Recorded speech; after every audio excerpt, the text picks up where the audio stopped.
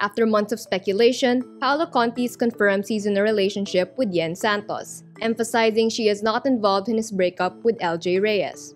The actor makes the revelation in an episode of Fast Talk with Boy Abunda, marking the first time Contis addresses his romance with Santos, since relationship rumors spread after his public breakup with Reyes in September 2021.